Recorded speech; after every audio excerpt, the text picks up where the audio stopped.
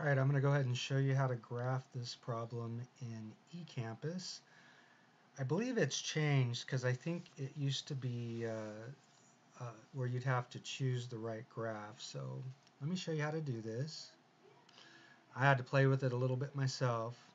So first of all, this is a sine curve. So let's go ahead and click here. Sine curves start at 0, 0. Now, let's see, the amplitude here is, or the absolute value of A is 3 over 2, or 1.5. So let's go ahead and put that in. And then the period is going to be 2 pi over b, where b is the number here. So 2 pi over 2, that's going to be pi. And so let's move this to pi. There is no vertical shift because you don't have a number added or subtracted out here separate from this expression. We don't have any reflections because there's no negatives here. And so we just have a phase shift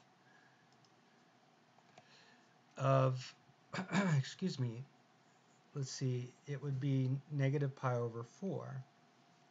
In this case, d would be negative pi over 4, because remember the formula has a minus here. And so since this is positive pi over 4, d, is it d? I always forget the letters.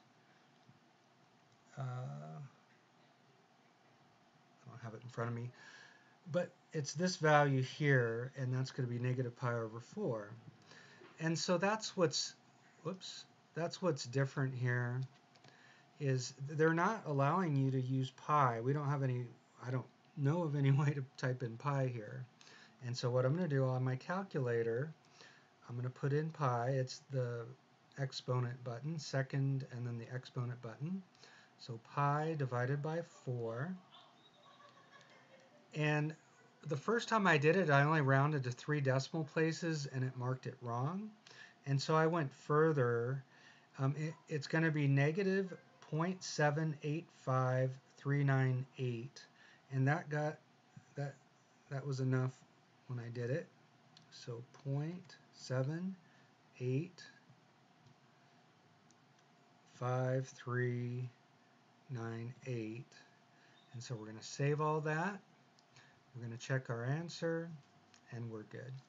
So I hope that helps. If you have any problems with any of the other ones, let me know, and I'll make videos for those. That's it.